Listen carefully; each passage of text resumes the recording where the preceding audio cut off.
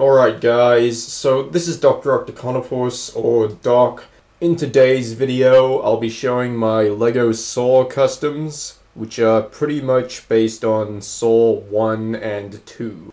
I've got Jigsaw, Billy the Puppet, and Amanda in the pig mask. So yeah, let's get started.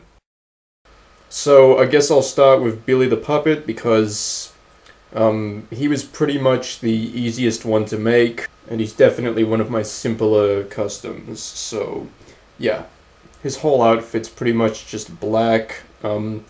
His torso was one that I already had. It looked just like this when I got it. All I did was I painted on the red tie and the red handkerchief. I didn't have any short legs to use, so I just took the old custom ones from my Mario and I just painted them black with red shoes just to get some legs made real quick. So yeah, you can see where I glued them and stuff. So yeah, those are custom legs. He's got his long black hair, which I just got out of a set. He's got his white face with his red eyes, the eyebrow things, his cheekbones, cleft chin, the little square mouth that he has with the red lips, swirly things on his cheeks.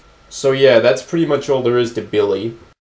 So here's Jigsaw. You can see that I used a similar design to my Ghostface minifigure for his robe. I just took a dress piece and I painted it to look like part of the robe, and I think that works pretty well. His whole robe is pretty much just black, but it has some red detailing, like these red parts on his arms. He's got his red shirt with the collar thing, and that actually goes all the way down to the bottom of the robe and all the way around to the back. There's a little split in the middle there.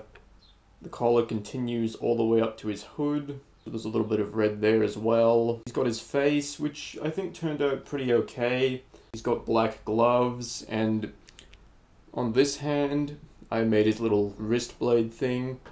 I made that by basically cutting the tip off of a Lord of the Rings sword piece, and I think that works pretty good. I really like how it turned out. It looks nice and clean. The hood's made out of clay, in case you were wondering. I now have 3 figures where I've used the same hood design, so that's kind of cool. And last but not least, we have Jigsaw's apprentice, Amanda. She's got a robe on, and it's pretty much the same as Jigsaw's. It has all the same basic details. It's just, there's no black on it, it's all red. It looks a little bit orange in camera, but in person it looks much more red. It's just, you know, the camera that's making it look kind of orange. Another minor difference is that her hood's just painted onto the back of the body because, you know, she's not wearing it. And this split thing stands out a little bit more. But yeah, basically everything else on the body is the same, including the wrist blade thing. The big difference is, of course, the pig mask, which I'm really happy with. I love this pig mask. It looks awesome in my opinion. I think this just might be one of my favorite customs I've done so far. You can see that the snout, the ears, and the hair, they're all made out of clay, just like Jigsaw's hood. I painted the mask in kind of a darkish flesh tone color. The wrinkles on the snout, the nostrils, the little mouth, black eyes,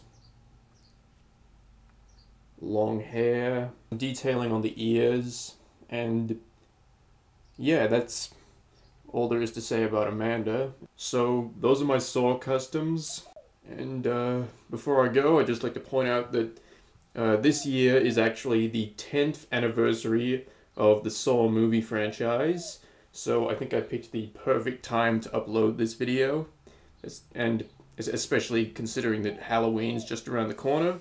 Speaking of anniversaries, it's also the 40th anniversary of the original Texas Chainsaw Massacre, so yeah, that's a bit of a coincidence. But anyway, thanks for watching guys, hope you enjoyed the video.